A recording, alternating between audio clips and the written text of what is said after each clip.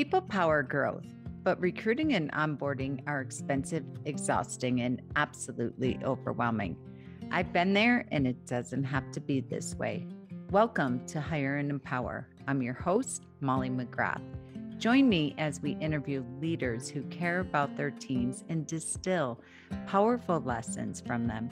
This show is sponsored by H&E, helping organizations to find their best hire and empower them for success. Learn more at hiringandempowering.com. Okay, listen up, my estate planning attorneys. What's the saying about funding? There's no fun in funding. That's awesome. I've heard that over and over and over again, especially in this day. I don't know about you, but every estate planning law firm that I speak with, absolutely record year growth since 2020. And guess what? That's not stopping. I've been saying over and over again, you probably heard me say this a million times on my podcast. Yay, finally, estate planning attorneys are getting the platform. COVID brought awareness to that. So often I'd hear, oh, estate planning attorneys, it's boring law, blah, blah, blah, from my criminal defense attorneys or PI or what have you. Now I get phone calls from burnout litigators saying, hey, how do I get into this estate planning stuff? Yeah, I think that's true. That is true. So I'm so excited to have attorney Mike Rutkowski here today. I cannot wait to share, because so often I will get phone calls. Hey, do you have anybody who's figured out funding? Do you have any back office solutions for funding? And finally, we are going to be talking about funding. And we, in particular, I'm going to be sending y'all, you can pull it up right now for those of you that aren't jogging or cooking dinner or out driving kids around, trustfunding.com. It's going to be in the show notes as well. So Mike, thank you for having a passion for funding and figuring out the solution and giving us all a place to go to. Tell us a little bit about your practice and your backstory. Yeah, absolutely, Molly. Thanks for having me. And you know what was really fun when you just said that is, for years when I'm talking about my law firm, I always have to spell my last name. And when you said trustfunding.com, like, who doesn't know how to spell that, right? I don't have to, the first time ever, I don't have to spell the website name. Well, just a little history on me. Although I'm 100% Irish and I grew up in an Irish Catholic family, I also grew up in a Polish neighborhood. Oh, there we go. There we go. So we got some ties. Perfect. And my favorite food is pierogies. Nothing better. So I'm half Polish, half Italian. So I got like both sides going. It's incredible. It's incredible. But a little backstory on me. Started in the estate planning space about, 13, 14 years ago. Been growing in estate planning practice till this day.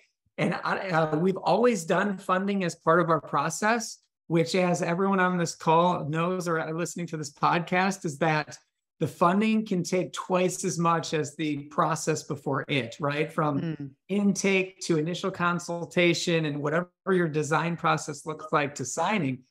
Sometimes it can be twice, if not longer, the amount of time that we spend following up with institutions, gathering the information. And so, but one day I was kind of just working through my day, and it kind of just hit me. I'm like, there is no real solution out there for anyone to assist people with the funding process. Because in running my estate planning practice, we're meeting with families all the time that have had documents drafted by other attorneys, and they come to us. We go over maybe the changes they want to make, the updates, and then we get to the part of the process where we talk about, what is in your trust. And every time it's like a deer in headlights. Like, what do you mean? What's in my trust? I paid this money to have this done. Isn't everything in my trust? And the typical process, as we know it, is attorneys draft legal documents and then they pass it on to the client to do their work, right? It's on them. We provide great instructions, but it's on them to eventually get their assets over into the trust to make sure this all works. Yeah. And we know how many clients do that, right? Right. Very Right. little. It's overwhelming. It's confusing. Fighting with the financial institution. I always say funding, I'd say 80% of it is babysitting and following up and chasing information. Yeah, I couldn't agree with you more. So, we've kind of mirrored the process that we've been doing forever with our clients. On the law firm side, we don't actually work with any clients that don't do the funding with us.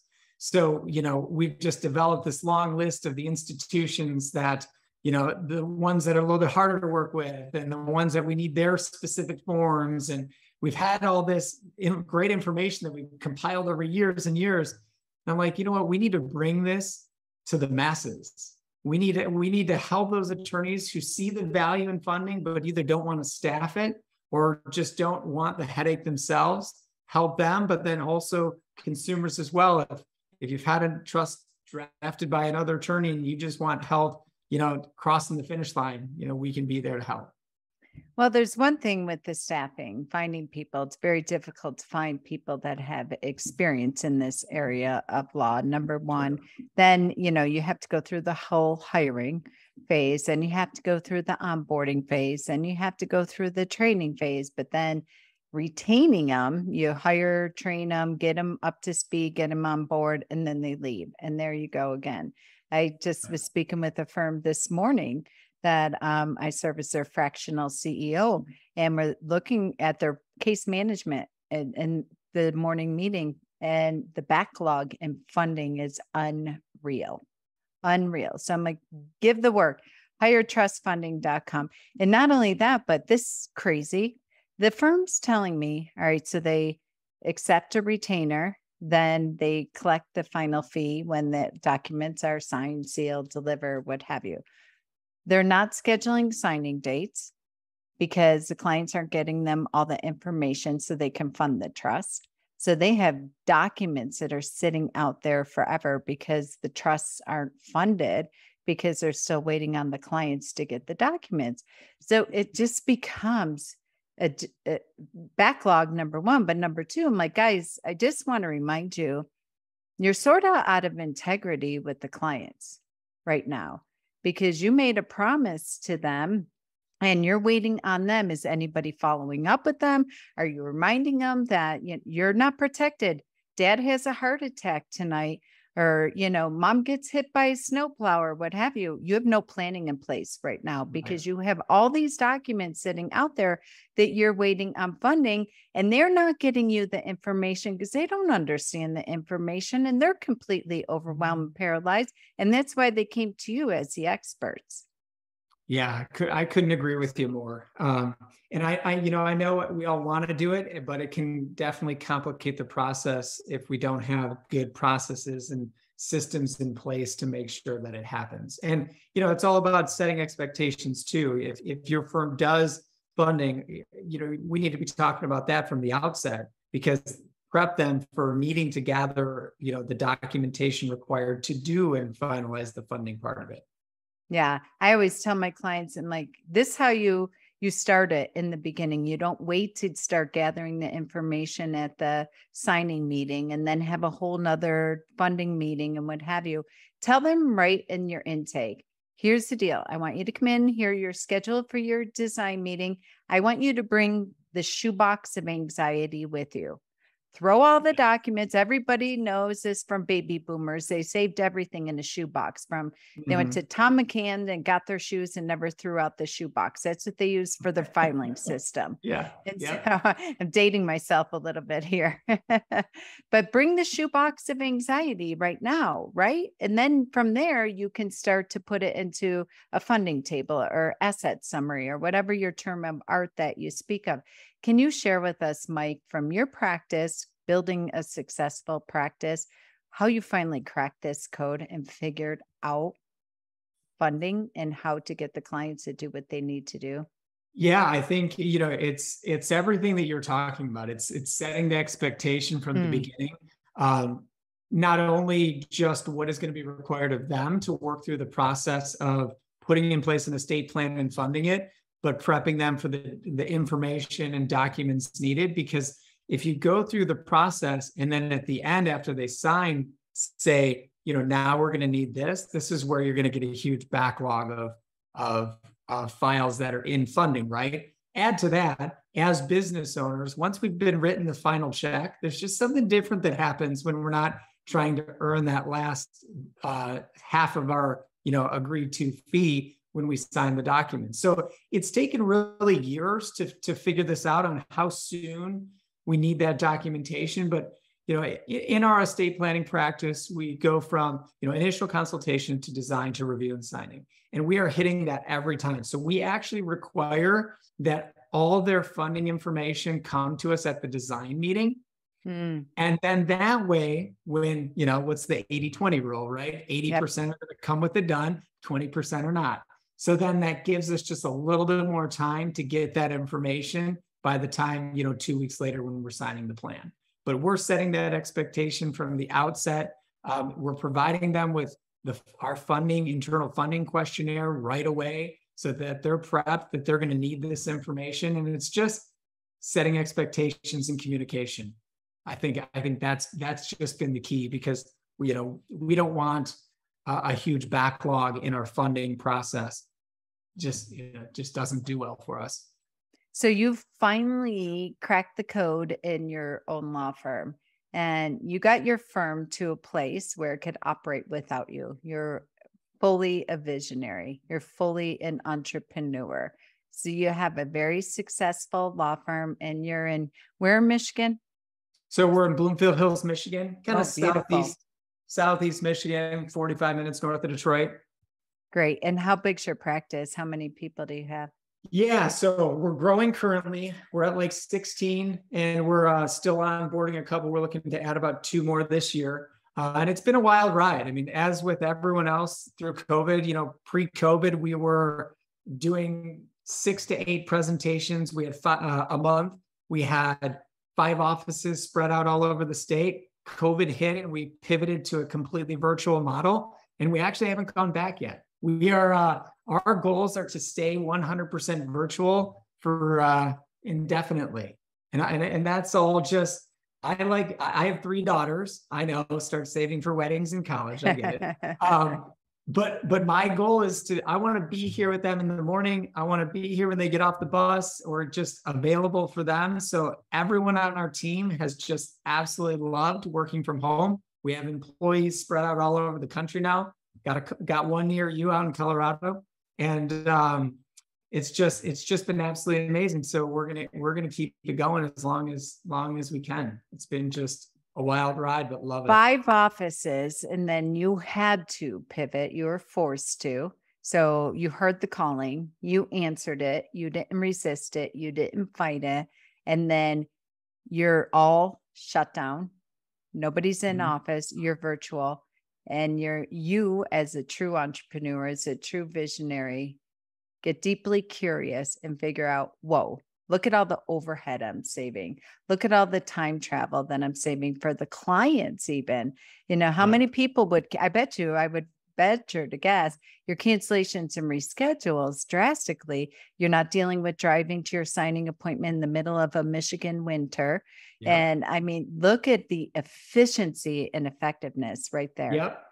I talk to so many estate planners around the country all the time, and they're all so curious as to how we keep doing it. And I really think there's just a mindset thing here, because when you offer in-person or virtual, a lot of people will take you up on the in-person, but we don't even offer it. And the next thing you know, as soon as someone has one meeting, they're like, that was so amazing and easy.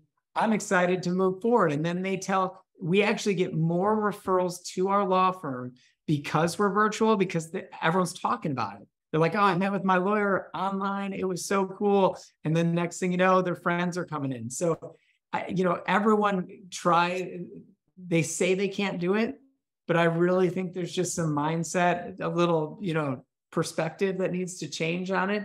It's just been great for us, and I don't see going back. I love it. And I think what I hear from estate planning attorneys so often is they get overwhelmed by getting documents and getting information, trust administration, probate, and funding by and large. And how are we going to handle the signing meetings in a virtual setting? How are we going to handle the funding information in a virtual setting? You figured it out in your law firm, and I'd love for you to speak on that and how you figured out.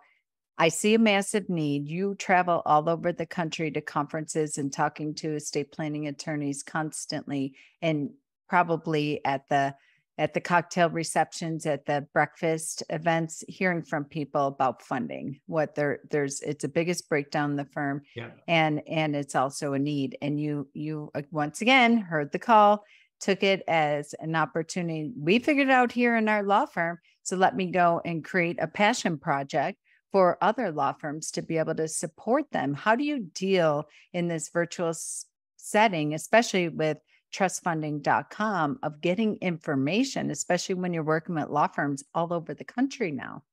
Yeah, no, that is a great question. So, the easy answer is when someone's tech savvy, uploading digital documents, simple, like someone who's tech savvy can go to their institution, they can download statements, they can send them to us. That's the easy part. The not so easy part is maybe when working with the senior population that's not as tech savvy. And so one of our core values is the Disney experience. And so we're always trying to, from the customer experience, how could we make this really simple and easy? And so we tried it all, but something that works really well is we mail out empty boxes, empty UPS boxes that are already pre-labeled with a scheduled pickup. And so all someone has to do is they get this empty box, they put their stuff in it, they put it right back on the porch, and it's scheduled for pickup the next day already. And people just love it. It just makes it so simple for them. Yes, we've tried having people drop off things at the office. Well, we don't want anyone there, but we were trying that for a little bit. We've sent people to people's houses to pick it up. But the empty box thing has just been like one example of, if you're forced to figure out a way, that's a really good way. And people, again, they love it. They think it's such a great customer service touch. They're like, wow, this law firm sent me this empty box. How cool. It's already scheduled to be picked up. So I don't have to go to the UPS, drop box down, in town or whatever. So that's just been one example of, trying to really think through how could we make this as easy as possible for people. And as you're saying that, human beings want to be told what to do and when to do it by. So I love this scheduled pickup because it's not like you're sending just an empty box. Oh, fill it out whenever you want. Yeah. No. Okay, we know when we get that box back. Yeah. So I love it because you are really managing the entire funding process. If you say, okay, great, it's getting picked up tomorrow at 8 a.m., they're going to be prepared. They're going to get all their documents and dump them in the box and make sure that they don't want to disappoint you. They know it costs money. They know it costs time, and they're respectful of that. Yeah. Yeah. And something very similar we did on the execution of documents, because, a lot of people are asking this as well. Well, during COVID, it was great. We were working under an executive order that we could notarize documents on Zoom. Wow, that was amazing. And I really hope it comes back. I truly feel like that was a better way anyways, but we can't do that in Michigan anymore. So now what we do is we have a network of mobile notaries that we just schedule to appear magically right after the review and signing is done. They know it's happening. Again, this keeps the process moving because it's not like, okay, do the review and signing and then go to your bank and whenever it's convenient for you, get the documents notarized. No, we have it all scheduled. We actually train the notaries so that they know where to execute the documents. They have witnesses that they bring with them if they need witnesses for depending on what the document is. And so if we've got a Zoom review and signing scheduled at 1 p.m. on a Tuesday, the mobile notary is showing up at 2 p.m. right after the signing. And so that works really well. And it's a way to get things signed. Wow. Oh, so tell us how you're running right now, your national trust funding company, same way that you did with your law firm? Are you duplicating it? Yeah. So we're trying to implement as many customer service touches as we can. So, the empty box thing, if that's the way we're going to do it. And it depends on, where they come to us in the process. But a lot of times the more tech savvy, you can upload the certificate of trust, your documents. We have them fill that all out digitally, which is really nice on a very secure portal. This is where everyone wants to make sure that this information is the most secure, right? Because you're giving up your bank account information, you're giving up institutions' social security numbers. So we have it on a very secure portal if that's the way we're doing it, or we have a paper financial questionnaire that we can do the same thing. We can UPS overnight something that has a return label. They can fill it out and send it right back to us if that's what makes the most sense. So yeah, it's just, we're duplicating the same ideas that we came up with on the law firm side over on the trust funding side.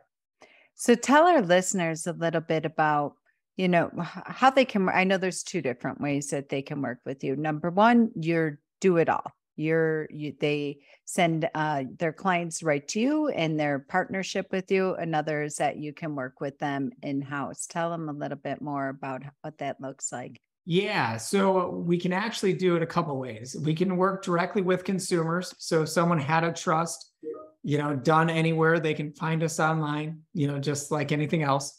We're also partnering with estate planning firms to kind of be their back office to do these documents, because we all know how important it is. We just want to make sure that, we're completing it for the clients. And it just depends on, how the attorney wants to handle it. We prefer controlling the communication with the clients to make sure that, because we all know how much work it is to constantly follow up on these things. So we want to, hands-free, take this off the attorney's plate so they can go out and get more business, do more design and signings and things that are their highest value. And we can kind of take this paperwork off of their plate. Absolutely. And that's ideal. I'm thinking of you. That's one of the biggest reasons they would want to work with you. So you could take all the communication, everything off their plate, right? Yeah. Yeah. They can just turn it over to us. We will do the follow-up. We're going to provide them updates with where they're at in the funding process. And I think it should give any of the estate planning firms just like a sigh of relief. They can take a deep breath and they can know that their clients are going to, any goals that they were trying to accomplish, whether it's probate avoidance, asset protection, we're going to get all of that done for them. When you talk about the Disney experience and this white glove customer service, I would assert, I'll talk to firms all the day. How often what's the average life cycle of your funding matters? I'll hear 18 months. Oh. I'll hear 12 months. I'll hear, yeah. Talk to us a little bit about you being in control over communication, setting these expectations, the box is coming, the pickup is there. What do you see for the average life cycle of a funding case if you manage and navigate it? Yeah, great question. And you kind of just made me sick in hearing that. Yeah. Usually it's about 4 to 8 weeks. It doesn't take us long at all to prepare the documentation that the clients need to sign. We can turn around that in about a week or two. And then it's the follow-up really with the institution. So we all know that we've prepared, if you've ever done funding before, you know that you've prepared some kind of account change information that you've sent to the institution for them to just sit on it and they don't do anything with it. Financial advisors, as much as we love them, they're managing a lot right now. And a lot of times just the changing of account stuff kind of falls to the bottom of the list. So we got to make sure that we're following up with them, that they're doing the suggested changes. And so usually it's about, a couple of weeks to get all the documents signed. And then we're in constant follow-up with the institutions to confirm that everything has been changed so that we can provide that confirmation to the clients. Friends, did you hear that? 4 to 6 weeks. 4 to 6 weeks. That alone for you to get this off your plate, because at the end of the day, what is waking you up at 2:00 in the morning? It's that your clients' trusts are not funded. Yeah. And I can tell you this, in the law firm, when we meet with families who thought it was funded, but then realize it's not, makes for a not so happy client. And so, Absolutely. Keeping our clients happy is part of the plan too. Yes, absolutely. All right, Mike. So how can our listeners reach you? Trustfunding.com. For those that are out jogging, those are out exercising, making dinner, whatever it might be. I'm going to give you the phone number, 248-971-2863. So when they call, they'll schedule a consultation with you? Yep. They'll either schedule a consultation with me, or you can go to the website that I don't need to spell, trustfunding.com. And right there, you can click a link to book a meeting with me, and we can kind of go over everything and the relationship and how it would work. Absolutely. There's also a button here that you go ahead and email, and blogs that you can subscribe to as well to hear more about the process. So get this off your plate, attorneys. If you want to have a law firm like Mike has built, where you've virtually removed yourself from a law firm, right? I have. Yep. So now we're in a different seat now, which is great. The visionary seat. Yeah. Yeah. For all those that run EOS. Yes, absolutely. 5 physical offices, down to 0, other than I'm sure you have a location for mail in your Google AdWords. We have one, and it's all subleased out to another law firm. Oh, whoa. All right. We have 0 overhead. There's an entrepreneur for you. Love it. Love it. So I know I hear from you all, how do I get freed up? How do I get free from the conference room? How do I leverage my support team? What have you? I can't find good funding people. I can't keep good funding people. Funding is the bane of our existence. You no longer have an excuse. So the next person that calls me or I talk to, and you're bitching about funding, I'm going to tell you, I'm ending this conversation and go talk to Mike, because now it's his problem. There we go. Love it. Love it. Make it my problem. I'm good at that. All right, guys. Thank you for listening. Continue to be legal leaders, leading legal leaders. And by always leave us a review, leave us your comments, and share with your friends and family. Molly, thanks for having me. Thanks for being here. We've reached the end of another impactful conversation on the Hire and Empower podcast. Whether this was your first episode or you're a longtime listener, I know you can tell I have passion for people. Whether you're a business owner, employee, executive, or hiring manager, I understand the situation you're in. Hiring, onboarding, and leadership is expensive, exhausting, overwhelming, and if that's not enough, it's also time-consuming. My friends, it doesn't have to be this way. There is a team at H&E that has your back. For over 25 years, they've transformed over 4,000 law firms into efficient, effective, profitable assets for their business and made it fun to come to work again. Check out our Smart Hire solution, our employee leadership program, and the 66-day law firm turnaround at hiringandempowering.com. This episode is being sponsored by Legal Ease Marketing. Listen, law firms have many ebbs and flows, and we tend to see this typical pattern. When things around the office are slow, lawyers get better at following up. But when the bustle is back, they tend to drop the ball. What if you had a system in place that not only automated follow-ups, but could guide potential clients seamlessly through the intake process and beyond? The team at Legal Ease works with your firm to create a custom pipeline of emails, text messages, and follow-up calls sent to your leads when you want them to be sent. Whether it's a consultation confirmation email sent a minute after the request goes through, long-term nurture emails sent 6 months later, a request for Google reviews sent to the most opportune times, they put a system in place that improves your client experience while taking tasks off of your plate. Or maybe you're already rolling in a software or CRM, but it's not set up as you want. Or perhaps you know you could be maximizing your automations more. Sometimes it's hard to tell what you need without a deep dive into your account. That's where Legalese audits and analysis come in.